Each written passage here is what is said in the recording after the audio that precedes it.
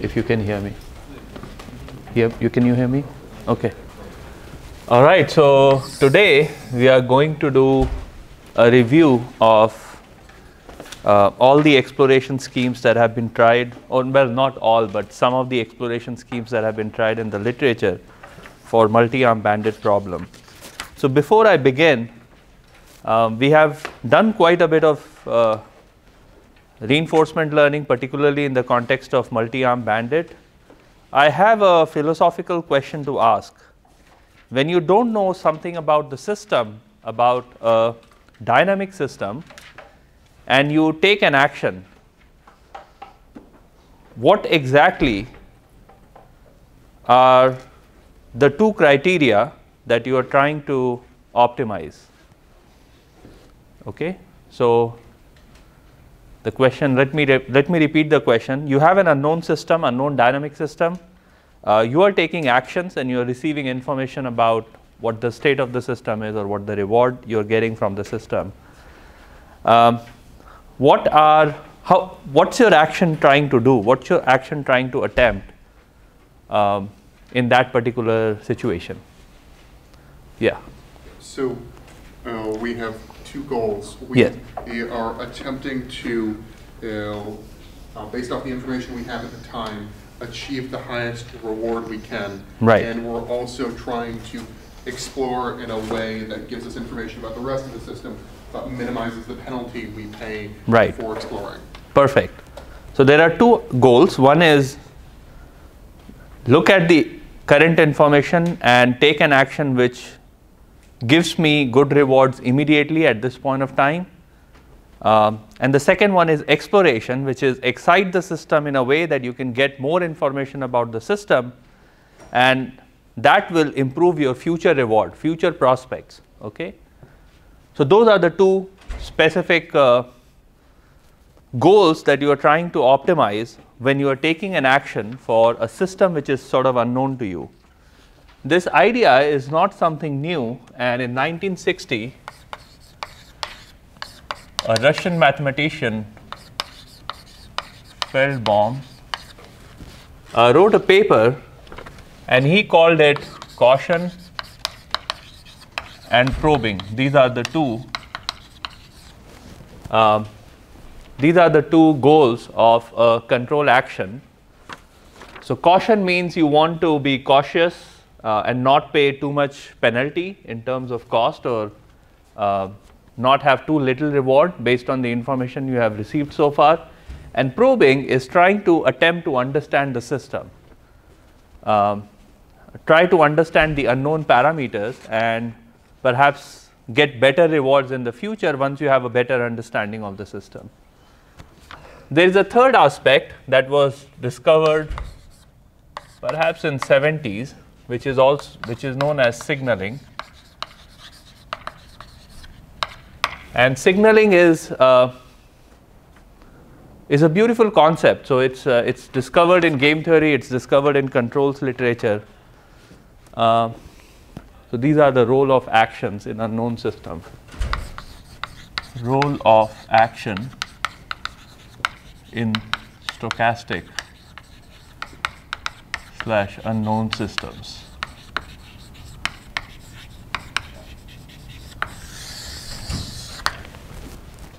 So signaling is a way to reveal your information through your action. Okay, so let me give you an example.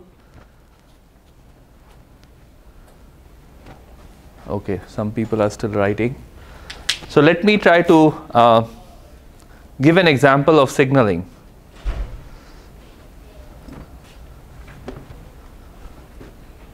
Suppose I'm standing in front of you and I do something like this. What do you make out of it? I didn't say anything. I just took an action, which is something like this. Okay. So what do you make out of this action? You fed up of us. Sorry? You fed up of us. You? You fed up of us. No answer. No. Anything else? I would have gone with annoyance. Annoying, right? So it could be either annoying, or it could be I have a headache, or it could be that I'm very disturbed, or something like that, right? So, sorry? Fed up of his students. Okay. Maybe I shouldn't say that because most of my PhD students are taking this class. So anyway, so that what happens is you look at an action of an agent, and based on that action, you try to understand what's the information that the agent has. Okay, so the agent, which is in this case myself, I have the information about whether I'm annoyed, disturbed, or fed up of my students. Okay, and based on my action, you have developed a belief on what sort of information I have. So I don't. So you definitely know that I'm not happy. Okay, nobody does this while I'm happy, right? So you know. So you have an updated belief on, based on the action, you have an updated belief on what I know, right? And that is known as signaling. It's very useful in. I mean, it's been studied in game theory as well as controls literature.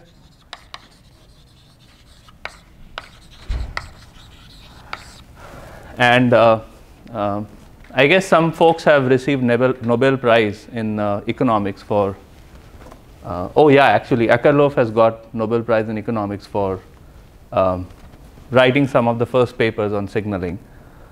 I think the Nobel Prize was given in '93.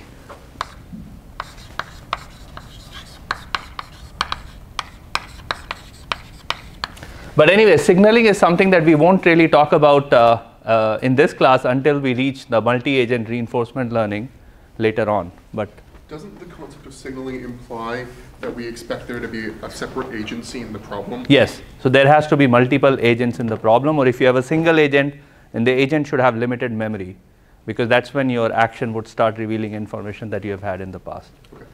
Yeah. So signaling is something that we wouldn't worry about right now, but we are worried about caution and probing, and most of the reinforcement learning literature, particularly with respect to exploration versus exploitation trade-off, is essentially the same as caution versus probing trade-off that people in control theory community have studied since 1960s. All right, so caution versus exploitation. This is improves current reward.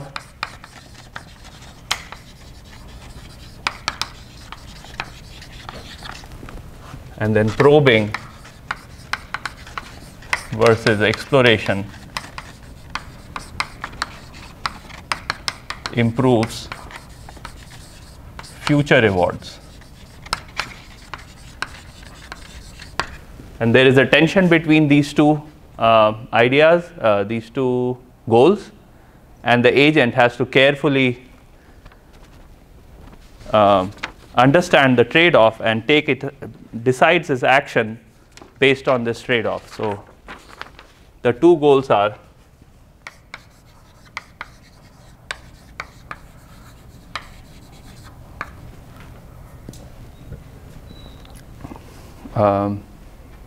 should I say contradictory? The two goals are not contradictory. They are not mutually exclusive. Sorry? Mutually exclusive. Not mutually exclusive. Conflicting. Okay, good. The two goals are conflicting. Okay, and you need to, of course, when you have multiple agents, then signaling becomes a third problem, and then the three goals are conflicting. So that's why multi-agent reinforcement learning is very difficult, and very few results have been provided in the literature so far. It's a very hot topic right now, by the way, multi-agent reinforcement learning. So there, the three goals, which is caution, probing, and signaling, these three goals are conflicting. Okay.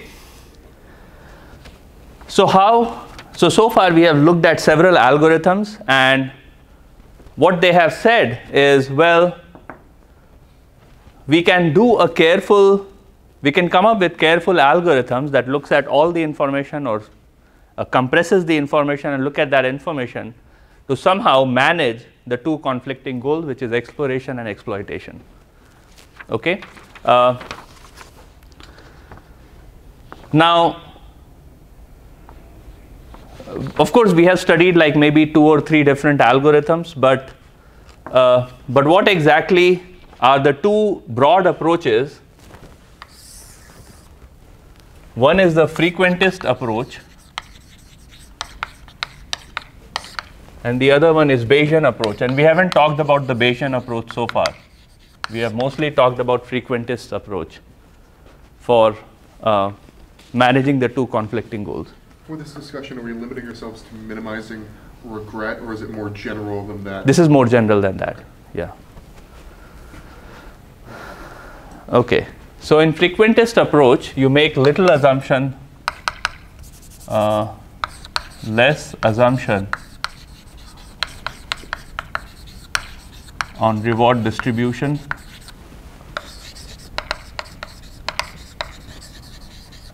So the distribution has bounded support, okay, which is not a strong assumption on the reward distribution. On the other hand, if I say that the distribution is Gaussian with mean between 0 and 1, then that's a very strong assumption. So less assumption on reward distributions, uses only moment type information.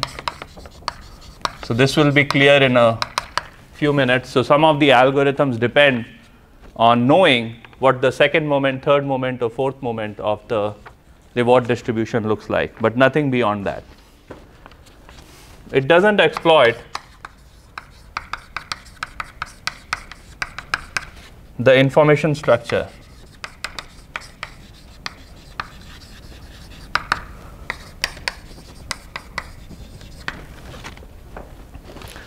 And what I mean by this is you take the mean / median of the data you have received and plus some terms of some function of t and ti t. That's all you exploit.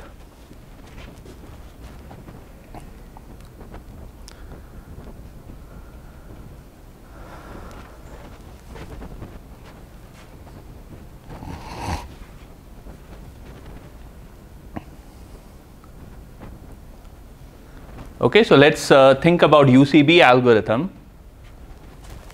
Reward is between 0 and 1. No assumption on the distribution except for the fact that it has bounded support. Moment type information, well, in the case of reward being distributed between 0 and 1, all moments are bounded by 1, so nothing much to discuss there. And it doesn't exploit the information structure because it compresses all the information you have received so far into the empirical mean or median, and then you pick some function of t and tit and then add it to the mean and median. That gives you an index policy, and you use that index policy to determine what you should do at a specific point of time. And we have seen that under those situations, even though you have conflicting goals, you are able to achieve a near optimal behavior, which is you are able to get log t regret, order of log t regret. Now the Bayesian approach is slightly more, it basically says that look, frequentists use very little information about the actual system, but sometimes or many times we have a lot of information about the system, and somehow this approach doesn't necessarily exploit the extra information we may have about the system. Okay, so people have developed Bayesian approaches for that. So let's see what Bayesian approaches involve. We'll talk about Bayesian approaches in the next class, which is on Thursday. So in this approach, there is a lot of information, lot of assumption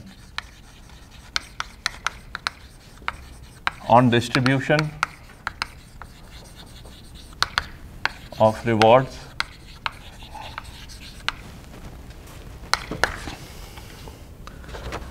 So particularly distribution is parameterized by theta.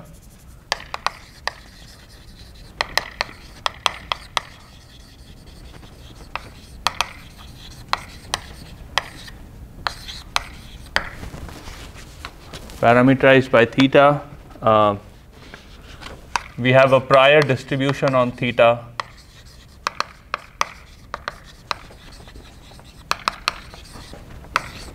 On theta n. So theta n is the distribution of n arms. So you have some prior on the distribution of rewards of different arms.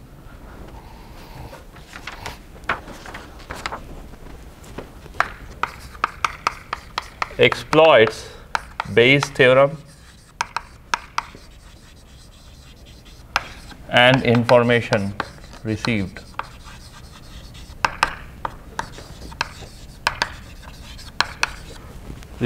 To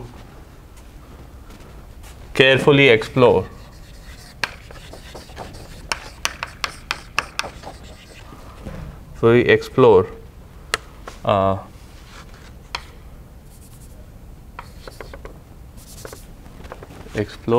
and based on information gain.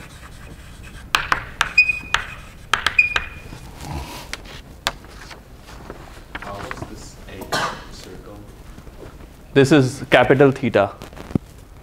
So this is small theta. This is capital theta. So if you use LaTeX, okay, that looks like this. Okay.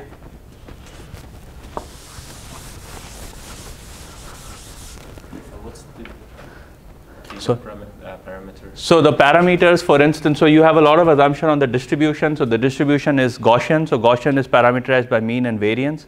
So the theta contains all possible means and variances of the Gaussian distribution that is producing the reward. Okay, and this theta n is for each arm you have a specific theta, so theta 1 all the way to theta n, and you have some prior distribution on theta 1, theta 2, theta 3 all the way up to theta n. Prior distribution on theta 1 to theta n, which lies in theta n. Okay. So what happens in Bayesian approach is you make a lot of assumption on the distribution of the rewards. So the rewards are Bernoulli with parameter p.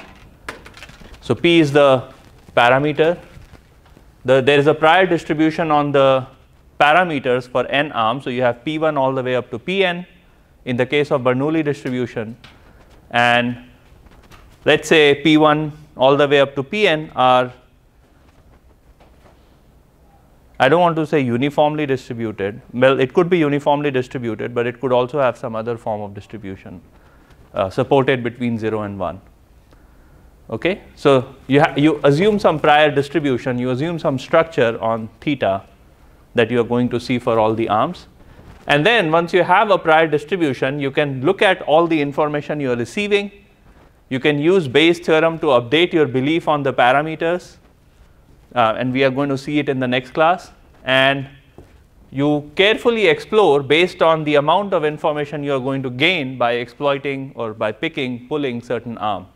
Okay, so there is a notion of a metric so as to capture how much information you are gaining about the system by picking a certain arm. So the two algorithms, or there are a few algorithms that we will talk about, Thompson sampling, knowledge gradient, information directed sampling, and so on, all of which has a metric for information gain, and based on that metric it picks an arm carefully and then updates its belief on thetas using Bayes' theorem. So the next class is going to be very probability oriented because we are going to apply Bayes' theorem again and again.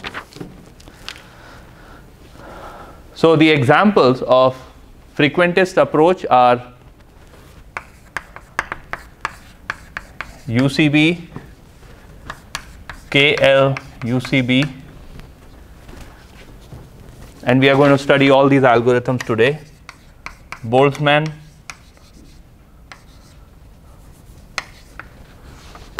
exploration scheme, Boltzmann-Gumbel exploration scheme,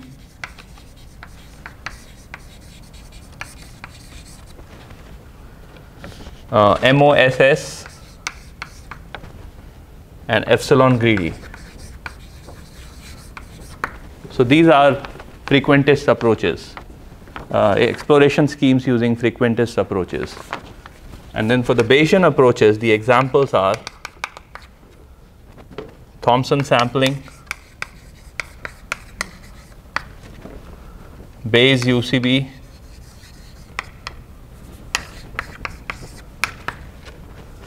knowledge gradient,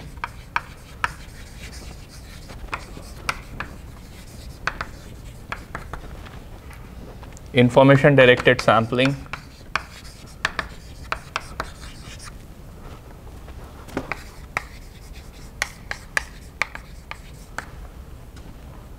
biased MLE, maximum likelihood estimator, and maybe some variants of IDS.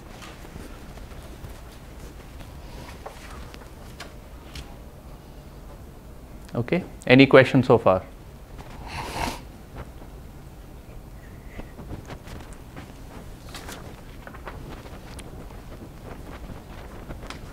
Yes. Using the extra information we have from the Bayesian approach, is it possible to get sub-logarithmic regret, or does that? Yeah, okay. You improve on the algorithmic regret. In fact, what happens is in reality, if you do the experiments, for instance, Thompson sampling for Bernoulli distributed arms, like the rewards have Bernoulli distribution, it outperforms any other exploration scheme. Okay, so even though you may or may not get the regret, all of them would be order of log t. But if you look at the actual reward accrued over long periods of time, you will see that Thompson sampling, for instance, is much lower than the UCB algorithm, the regret achieved through UCB algorithm. So, okay. Any other question? All right. So the roadmap for this particular week is, in today's class, I'm going to go over all these different algorithms, exploration schemes for multi-arm bandit, and then in the next class we are going to talk about all of these exploration schemes in the context of multi-arm bandit. In order to introduce all these algorithms, I first have to talk about maximum likelihood estimation, and then maximum a posteriori estimation, so MAP. So I'm going to talk about MLE, MAP, and then we'll talk about all these algorithms for exploration. Okay, I'm going to set the notation, or rather I'm going to recall the notation for this class. So regret mu t is equal to summation of delta I expected value of ti t, I equals 1 to n. So you have n arms. Okay, delta I is the difference of the means. M hat I t is empirical mean of reward obtained from arm I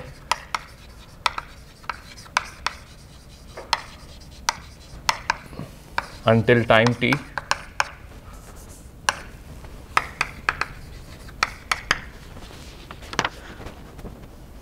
Anything else? No, I guess that's it. These are the two notations we will use today.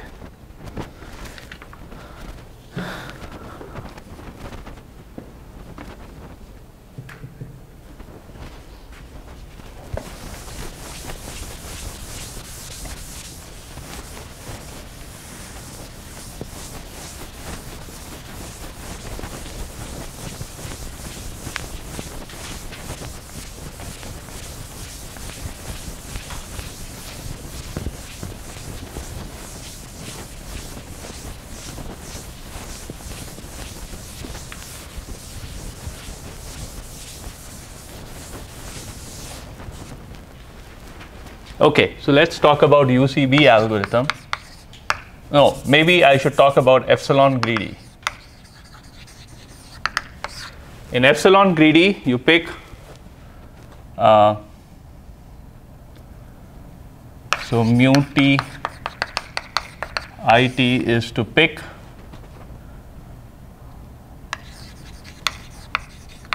argmax m hat it I equals 1 to n. with probability 1 minus n epsilon or n minus 1 epsilon, and then some other I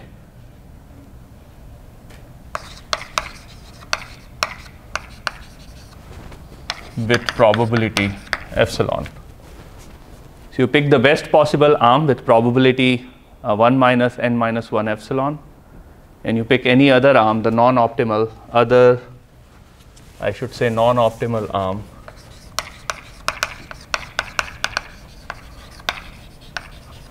so you can pick one of the n minus 1 non-optimal arms with probability epsilon. Okay, it's the simplest exploration scheme which only uses the mean reward that you have observed so far, nothing else. And it doesn't lead to good performance. Okay, so that's why people don't use it. But it's still a valid exploration scheme. The next one is UCB.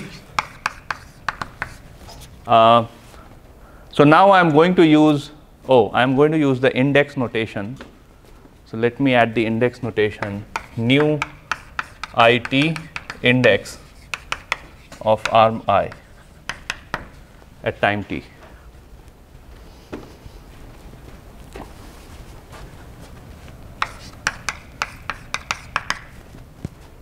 Anyone remembers what was the UCB?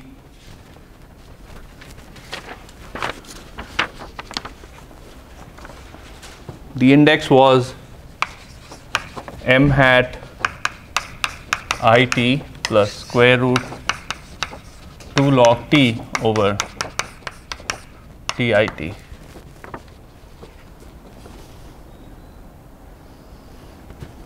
This is for rewards in 0, 1.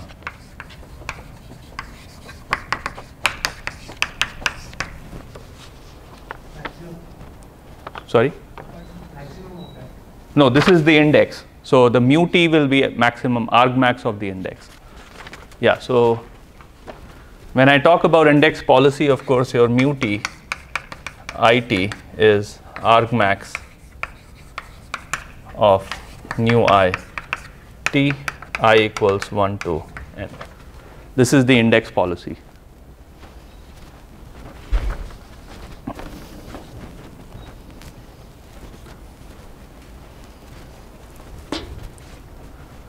We have shown that the regret here is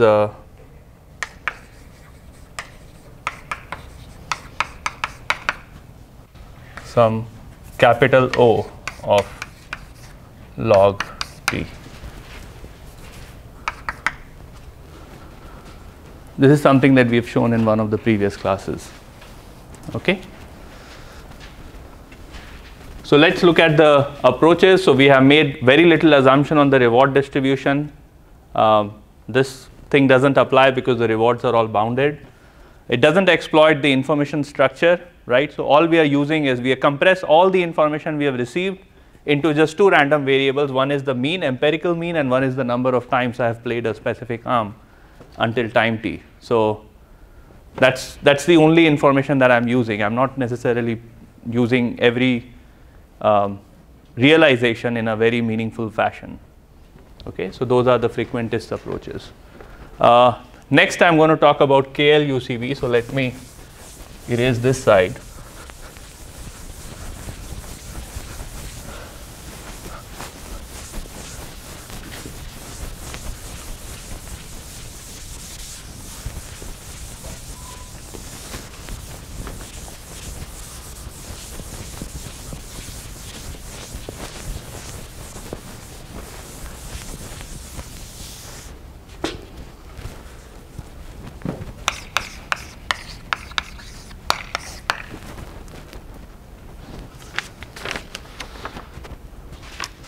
Okay, so for KL-UCB, let me define a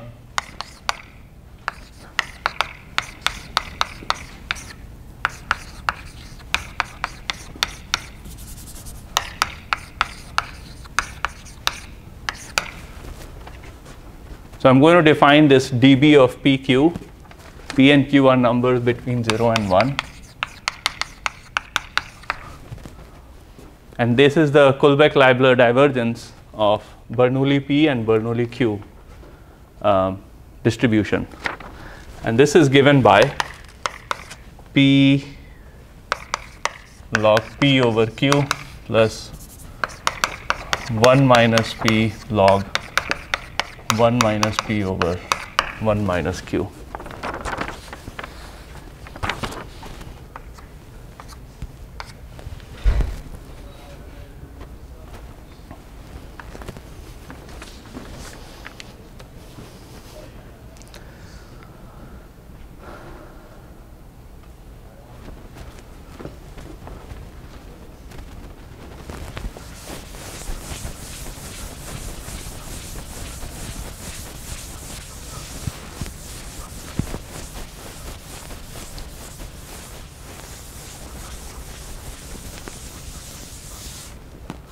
Okay, so what's the index here?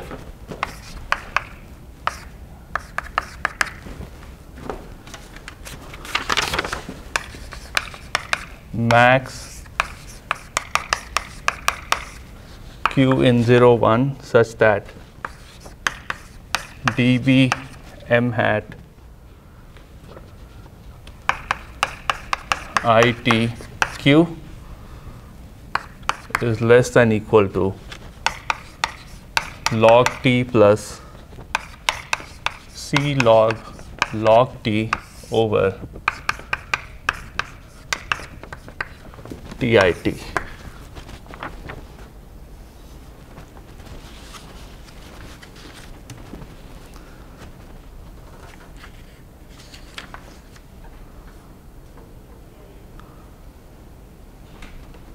There is comma. Where? Instead of semicolon. Well, I'm defining Kerr divergence. Oh, there is a comma. Okay, right. Comma. That's right.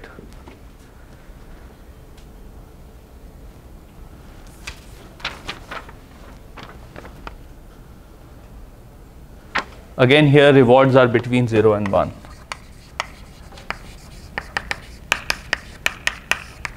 So that's why this empirical mean will always be between 0 and 1.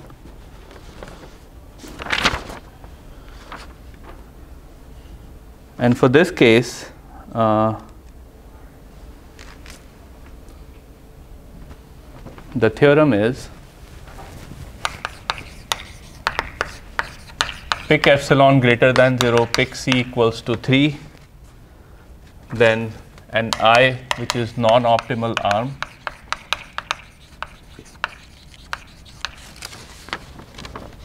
then this implies that expected value of Ti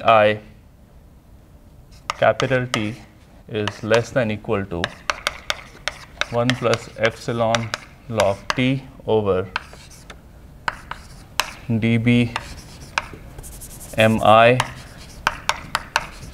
m star plus C1 log T plus C2, which depends on epsilon, over T raised to beta epsilon.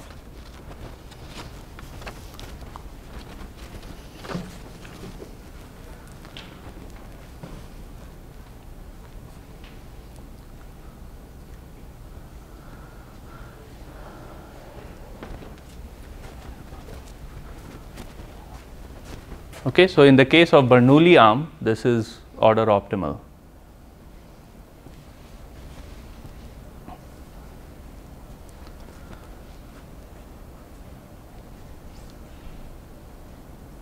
Okay.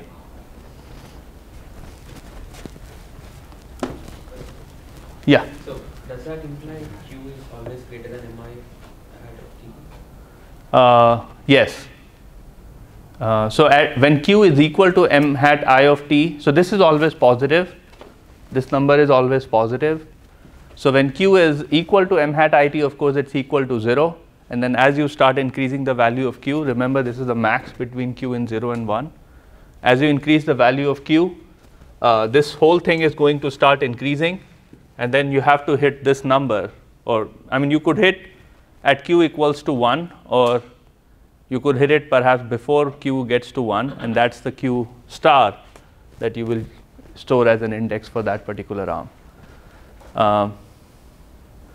It's worth noting that this objective function, so we are maximizing something, so it's actually a convex function of q. So you can do some sort of bisection method or something to identify what the maximum value of q is so that this inequality is satisfied. But what is the intuition behind having a bound which is dependent on?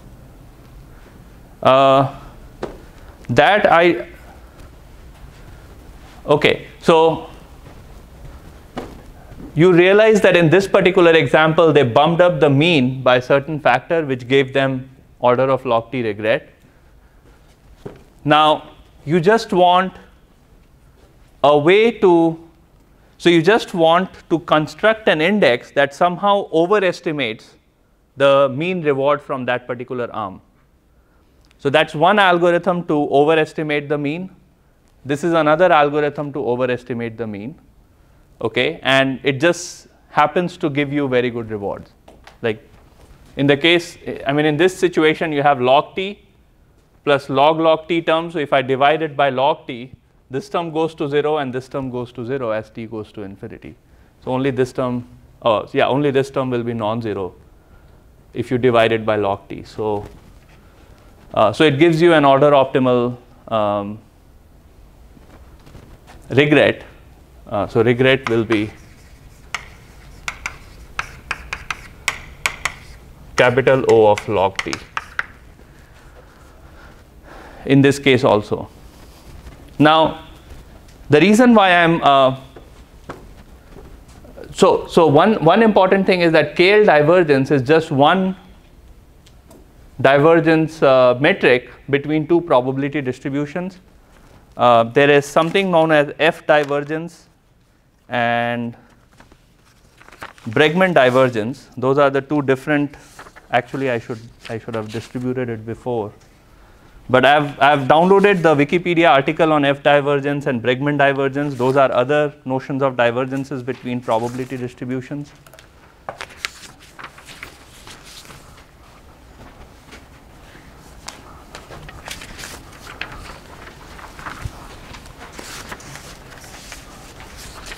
Yes, some more. I'll get it.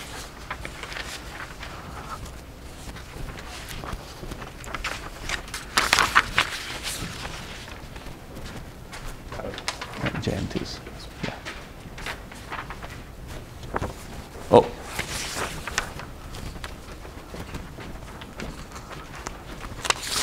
Oh, you got it? Okay.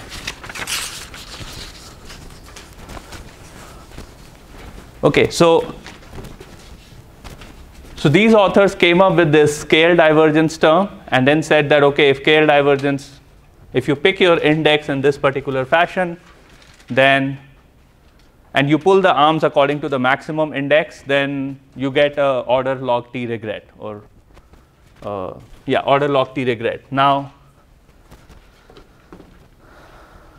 that's not the only notion of divergence between probability distribution. There is F divergence and then there is Bregman divergence. These are the two other divergences. Now KL divergence is both an F divergence as well as, it's the only divergence which is both a F divergence as well as Bregman divergence between two distributions. So it perhaps satisfies some special property because of which you get a nice regret bound here. However, in your simulation or in your research, you can try some of the other divergences. Just replace this dB with any other divergence. And perhaps you will find a different algorithm with a better regret guarantee or a worse regret guarantee. We don't know. So that's something you can do in your research if you're ever interested in exploring this space. In this particular, so this is the 2011 paper. I forgot the name of the authors. But they have given for exponential, so this is for distributions between 0 and 1. For exponential distribution, they gave some other function here. It's not the dB, but it's some other function. and I don't recall what those functions are. It has a somewhat complicated expression, but I encourage you to look at this paper if you want to know how to construct these indices for different distributions, different reward distributions. I'm going to upload these papers on Carmen, so that way you will have access to these papers later on after this lecture. Okay, so we have seen two ways to overestimate the reward, overestimate the empirical reward. So one is to add this particular term to the empirical mean. The other is to do some sort of optimization on KL divergence and then figure out what the index should be. Okay, and that's another way to overestimate the reward. Now, of course, we are using a Bernoulli distribution here. So this is the KL divergence for the Bernoulli distribution. But actually, the rewards could be can have any distribution as long as it's supported between 0 and 1. So that's a feature for this particular algorithm. Then the third algorithm I'm going to talk about is Boltzmann and Boltzmann-Gumbel. Any question on this? No?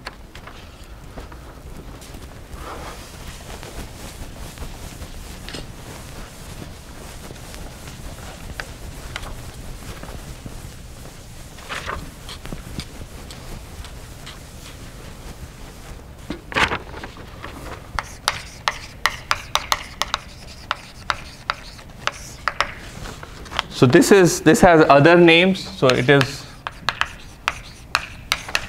Gibbs exploration scheme, softmax, exponential weighting,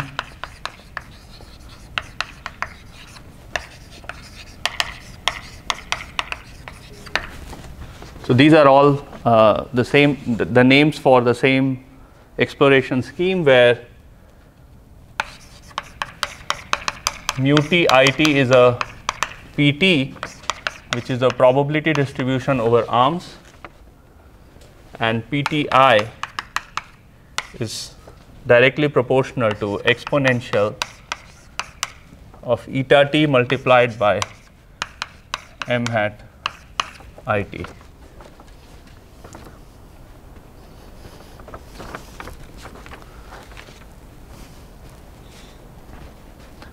In this case, the rewards are sigma sub Gaussian,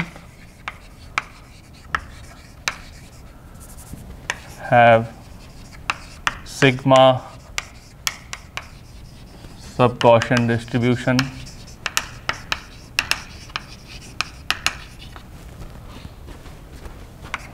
which is defined as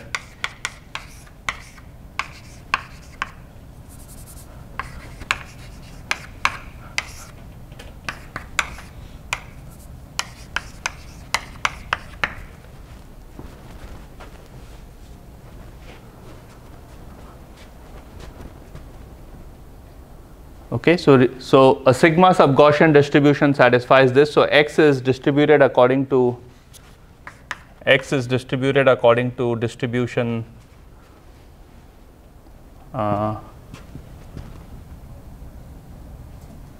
what should I name? Let's say pi. Then pi is sigma sub Gaussian if expected value of e raised to y x minus m is less than equal to exponential of sigma square y square over 2. Okay, so this is the definition of sub Gaussian distribution. So for any sigma sub Gaussian distributed rewards, the Boltzmann exploration is given by this expression. So PTI is directly proportional to exponential of eta t m hat it.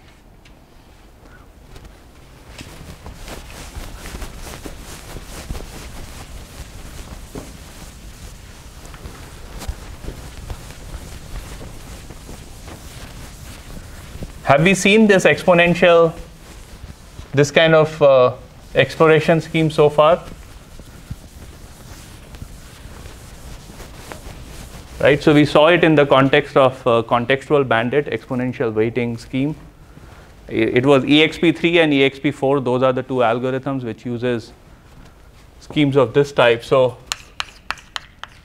PTI is equal to exponential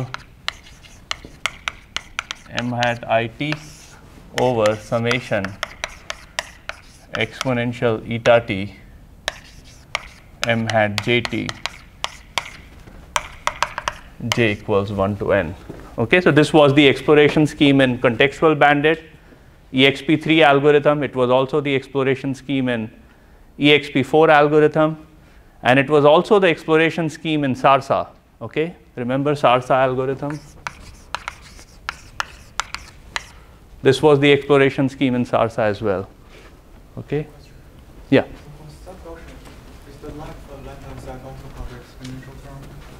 Yes, this is exponential and this is also exponential. I remember the left-hand side don't have. So, sorry? The left-hand side don't have exponential. So it's deviated. So you have to put a log in front then. I mean, it says that the deviation from the mean is exponential to k. So this is what I have picked from a paper which was talking about Boltzmann distribution. So I don't know if in the context of some other class you might have been given a different distribution. I think it's pretty standard. Is this sigma sub Gaussian, Johnny? Several equivalent definitions. Oh, I see. There are several equivalent definitions. Okay. Also, x and y here. So x is the random variable, y is just some parameter. So y appears here, y is just a parameter, yeah. Of course, this should hold true for all y. Y in R, perhaps y in R.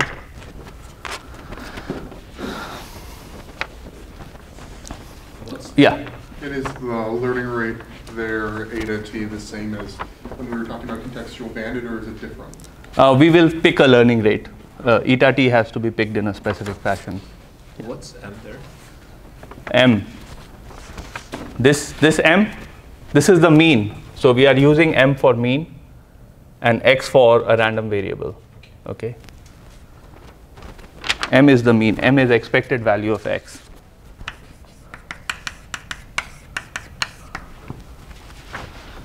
Okay. So this is 2 arms. Let's look at the regret. So 2 arms, delta equals to m1 minus m2. So m1 is optimal. So arm 1 is optimal. Delta is m1 minus m2, and I pick a parameter tau, which is 16 e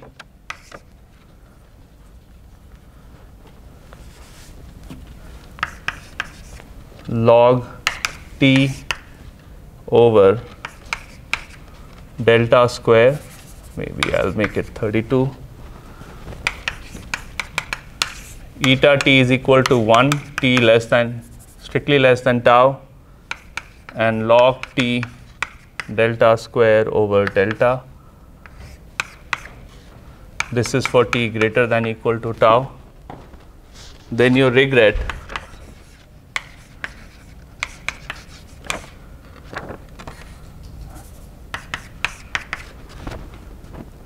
is less than equal to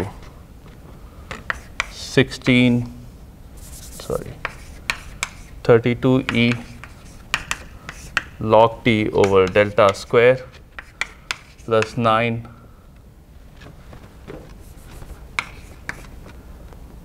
n over delta square.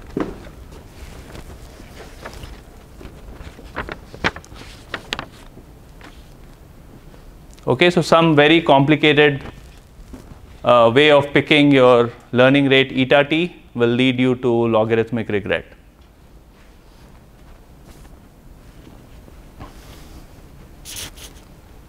This is not an index policy, by the way.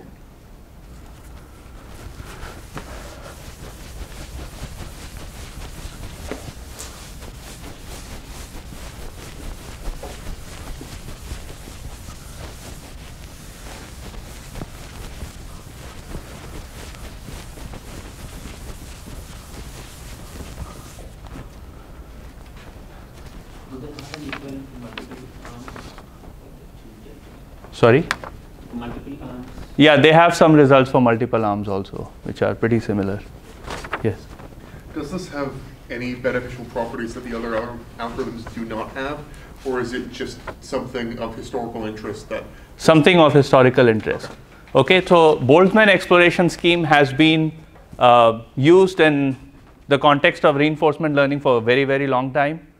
But the actual analysis was actually done in 2016, maybe 17, by the authors. So, which is quite surprising that a scheme that has been used for so long has never been actually studied in depth for the regret scheme. However, this leads to a different exploration algorithm, which is slightly more complicated than Boltzmann scheme, and that is known as Boltzmann-Gumbel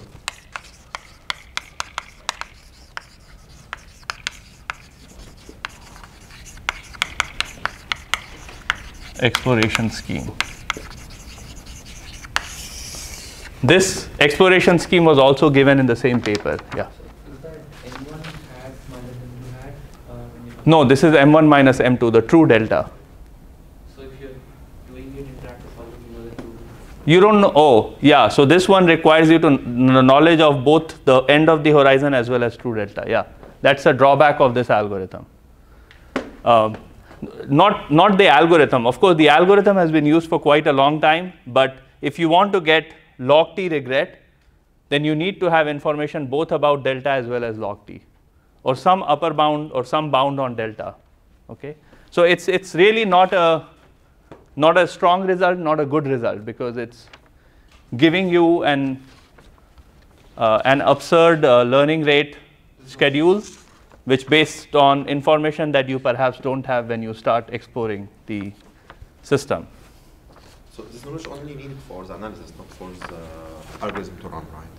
Sorry? The knowledge of the real means Yes. are only needed for this analysis, Correct. not for the... Not for the running the algorithm. For running the algorithm, you don't need this information. Okay, so what is Boltzmann-Gumbel exploration scheme? So we need to go a little bit into history.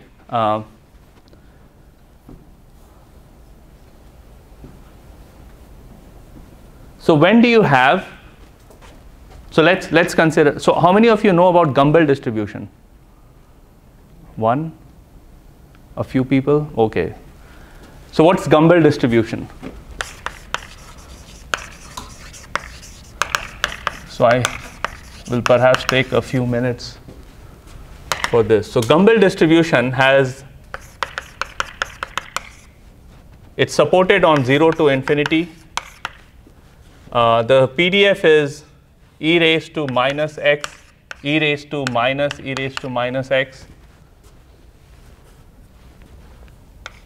Okay. Should I use z or should I use x? Let's use x for now, but it's not related to the reward. And the PDF e raised to minus x. This is the standard Gumbel distribution.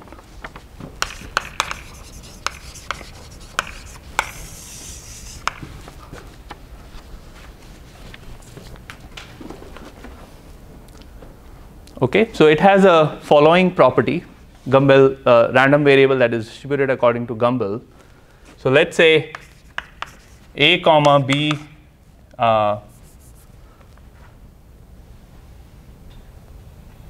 let's make it a real number. I don't know whether they need to be positive or not, but they definitely need to be real number.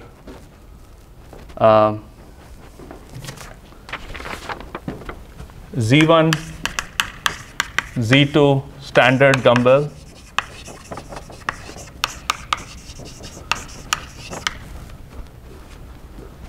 Then probability of Z1 plus A less than equal to Z2 plus B is equal to e raised to B over e raised to A plus e raised to B.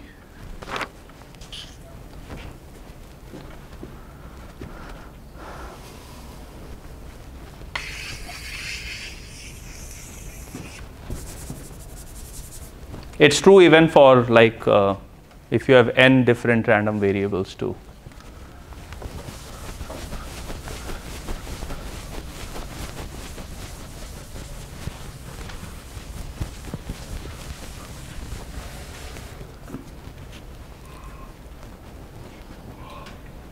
Okay.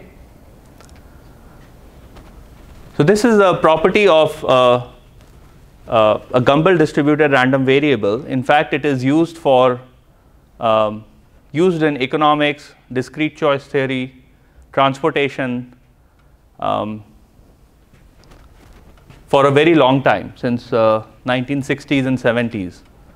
But its proliferation in computer science has happened rather recently. Like there were occasional papers once in a while, but this particular paper has brought back this expression in limelight again.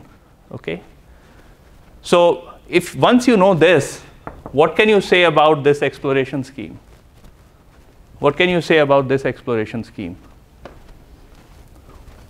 What is it trying to do?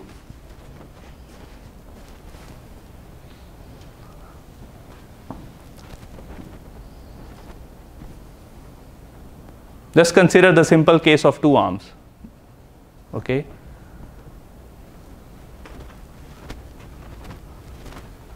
Can you write an index policy that yields the same exploration scheme?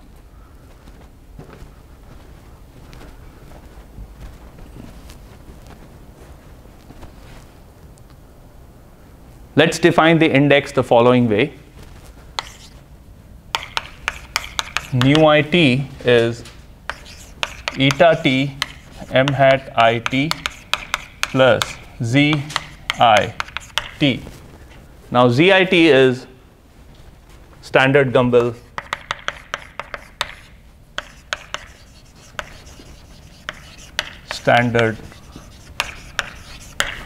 distributed random variable. Okay, and independent of everything that you have seen in the past, independent of everything that you would get for other arms. So this index induces this probability distribution. Okay, it's the same policy.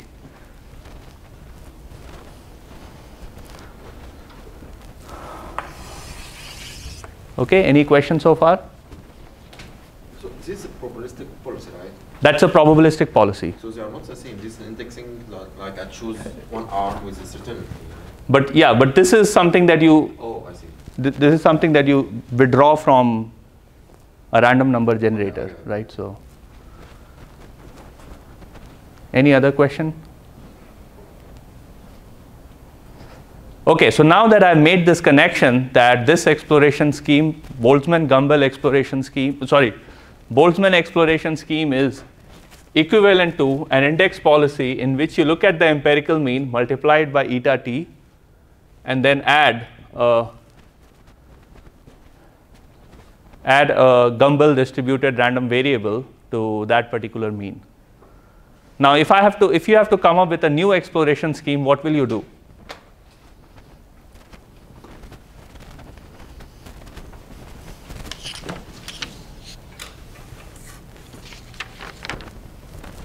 Come on, guys. Sorry? Well, no, that's not the point. Okay, so you can perhaps pick some other distribution for ZIT. Of course, that's one possible idea. But what else can you do? Just with Gumbel distribution and m hat IT. How about? Yeah. Shouldn't we be able to clean up what we're saying about that probability bound for the expectation of the regret in the two-arm case? No, it has nothing to do with sharpening that regret bound. But instead of multiplying m hat t with eta t, let's multiply ZIT with some appropriately picked term. Okay, and that leads to Boltzmann-Gumbel exploration scheme. Okay. Now, so in this case, eta t is the same across all arms. Okay, so you don't change it. However, when you move this eta t to this side, you have an option of of changing it according to how many times you have pulled that particular arm. Okay? So here is the Boltzmann-Gumbel scheme.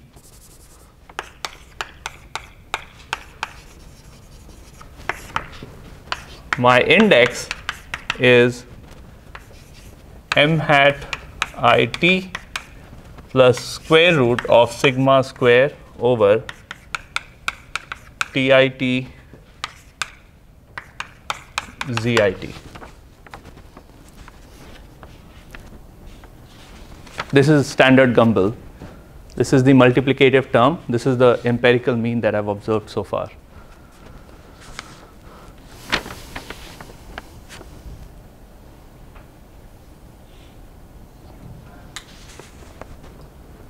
Where is sigma square? Sorry? Sigma square is the rewards have sigma sub-Gaussian distribution. So that's what you're assuming. So all distributions with bounded support are sub-Gaussian distribution, and therefore you can find their sigma parameter pretty easily. Okay, so what's the regret that you get from this particular policy?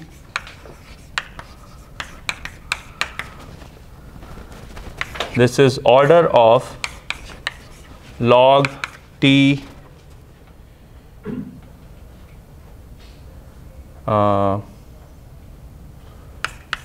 delta I over sigma square.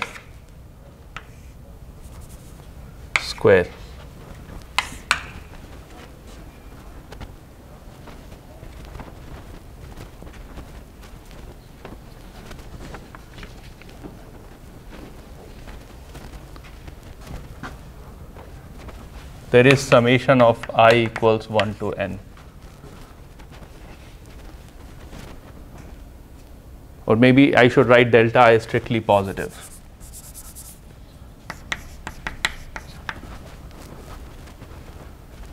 So it's log square t, not log t.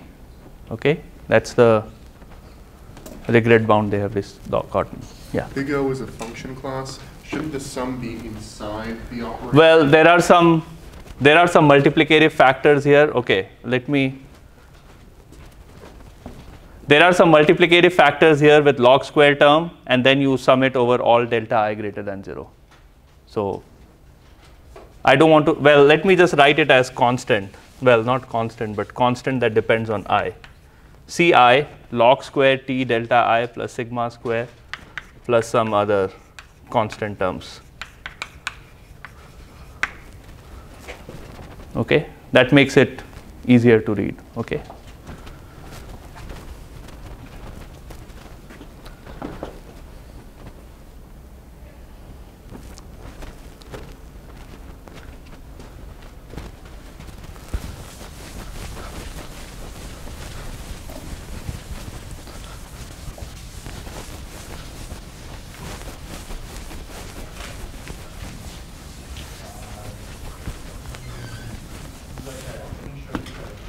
Okay, so what have we seen so far in terms of index policies? So one index policy in which you bump up the mean by a deterministic function of t and capital T and small t and t. The second exploration scheme was using KL divergence of Bernoulli distributions to come up with an index. The third exploration scheme was adding a Gumbel distributed random variable, standard Gumbel random variable with a multiplier term eta t to the empirical mean. The fourth exploration scheme takes the empirical mean, adds the Gumbel distributed random variable with some multiplicative term that depends on how many times you have pulled the arm, and that gives you a log square t regret. So it's not log t regret, but it's log square t, so it's still good enough. Now the fifth algorithm exploration scheme is MOSS. This is known as minimax optimal strategy in stochastic case. So this is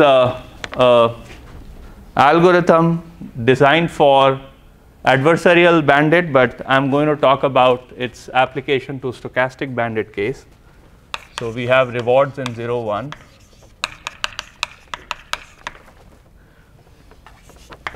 New IT is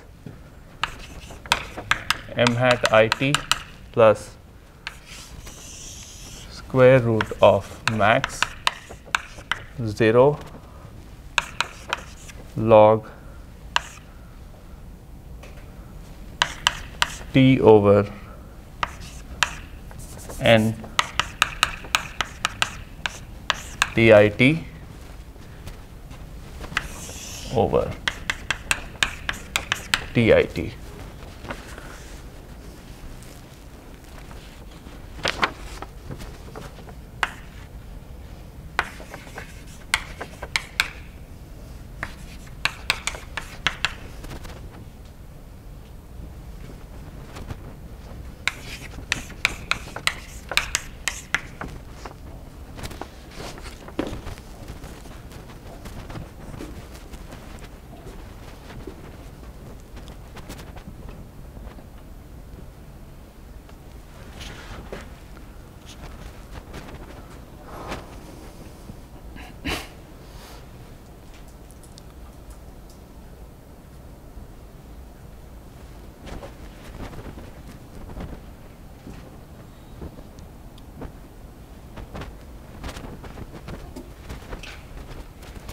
So in this case, you need to know when are you going to stop.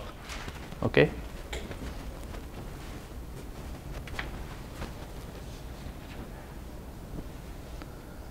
Okay. So this is again looking at the mean, empirical mean, bumping it up based on the number of times you have picked some arm and the number of optimal arms, and then it gives you order log t regret. Okay. Now, of course, the constants, whenever I write order of log t, the constants are all different across different algorithms. And then you can find a lot of papers comparing these algorithms, the regret achieved through these algorithms, and saying one is better than the other for certain situations. Yeah. So explaining the Moss strategy for when and we're increasing the index X reward we have. Right. It's only when we're considering an arm that has been pulled less than effectively 1 over n times throughout the process. Right. Okay. Right. That's true. Okay. So any question on different index policies for multi-arm bandits? So these are all frequentist approaches. What is why it is called like minimax? Oh, because the same exploration scheme can also be used in adversarial bandit with a good regret bound. Okay, so that's why it has a name of minimax, because it's used in some adversarial bandit context also. The same policy, same index policy, and it has good performance both on stochastic case and adversarial case. So if you are trying to run an algorithm, a bandit algorithm on a situation where you don't know whether the rewards are coming from a stochastic distribution or whether the rewards are being picked by an adversary, you can use this algorithm and you will know that you will get order optimal regret in both situations. Okay, so that's the beauty of this algorithm, MOSS.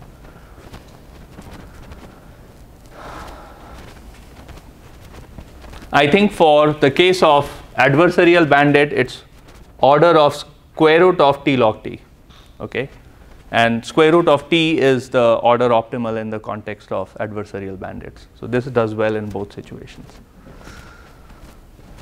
Okay, yeah. I have a question. Is there any good metric to compare these like as exploring schemes, because they're all like order of log t? So yeah, so some papers have, for instance, look at a paper that comes up with a new algorithm in 2019. So they will draw the regret for all these algorithms for their simulation. Okay, so you can just look at their simulations and figure out which one works well under what circumstances. Okay, but you cannot do a comparative study because, as I mentioned, the regret bounds are almost always very loose because you're making a lot of assumptions in the proof in order to get the inequality in the right fashion, and that's why all these bounds are very loose, so they mean nothing for, well, they are good because you always get a log t term somewhere, but if you want to look at an empirical performance on a specific situation, then you have to actually run these algorithms and figure out what they are doing. Yeah. Can we say anything structurally about the different algorithms where they tend to leverage certain problem characteristics so that if we recognize those problem characteristics, we can pick between the algorithms? Or is it that? I think there is no good study done to give you answer to that question. Okay. As I said, some of these algorithms have been designed in 2016, 2017, 2018, so it's like very recent work. So to give you an example, try this exploration scheme in your Q-learning algorithm or in your some other reinforcement learning algorithm. That algorithm has not been studied. Okay, but if you study it, you can come up with the regret bound for. So this is of course the bandit case, but if you do it for a regular MDP, you might have to modify this algorithm a little bit and come up with a regret bound. That's a new algorithm and a new study, right? So,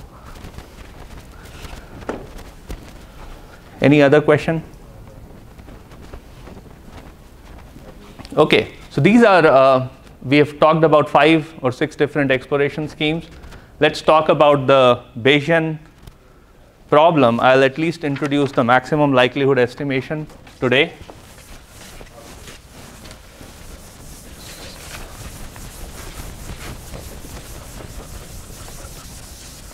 Okay. How many of you are familiar with maximum likelihood estimation?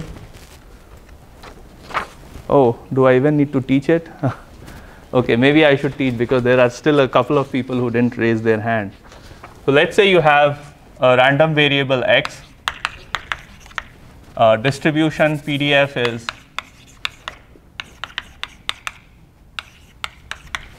fx theta. Theta is the parameter that defines the distribution.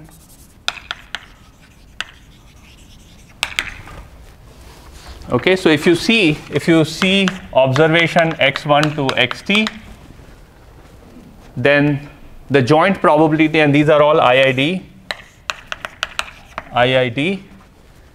then the joint probability density function f x1 theta multiplied by f xt theta. Okay, and this is known as likelihood function. Likelihood function. Oh, again, theta is the parameter set.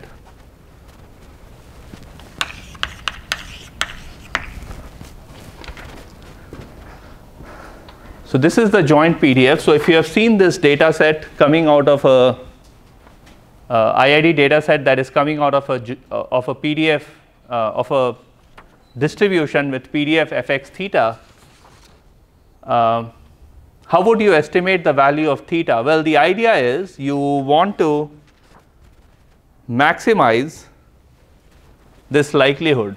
So you want to maximize. So compute theta hat t, which maximizes the likelihood function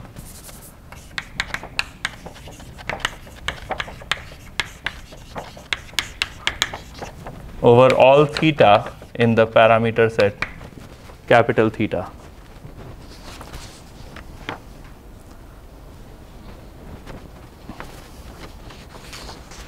And it turns out that this theta hat t converges to true theta in probability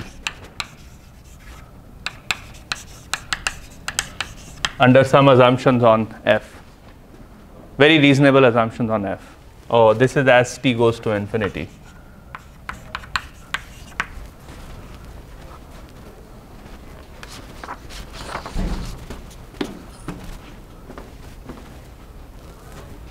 Yeah.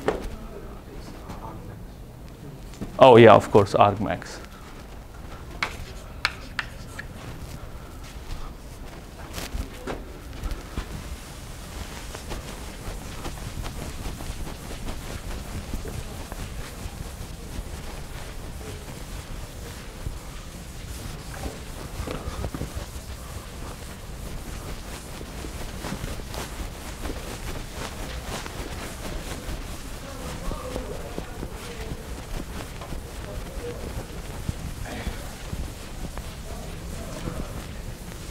Okay. So the idea in maximum likelihood estimator is, if you see a set of data points coming out of this PDF, this is the joint distribution. The theta, the true theta, is going to be likely the one that maximizes the total joint distribution of x1 to xt. And so that's what defines this likelihood function. Okay, so that's how you define this likelihood function. And then you estimate theta from the likelihood function through some gradient descent algorithm. So you can use gradient descent, you can use BFGS method, or any other method of your choice in order to compute theta hat t. And it turns out that theta hat t is a consistent estimate of true theta. So as your data set becomes large, you approach to true theta in probability. Okay, so that's a good thing for maximum likelihood estimator. Do I have time for MAP?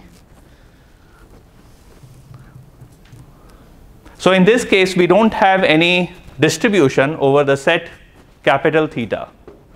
Okay, so where am I going with this? So these are the rewards that you have observed from an arm.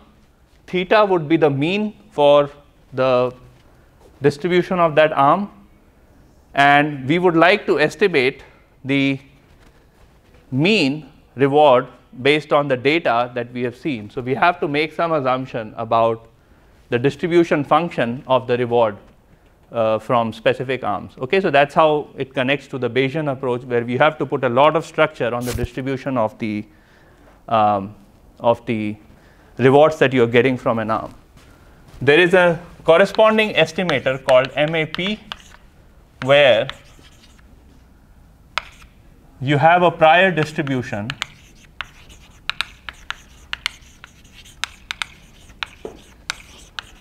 on theta. Okay, so you kind of know that the parameters are distributed according to some fashion within theta, and then based on the data that you are receiving, you want to get a better and better estimate of the parameter based on the prior distribution. Okay, so we'll talk about it in the next class, and that would be MAP estimator, and then we'll talk about it in the context of bandit algorithms. Thank you.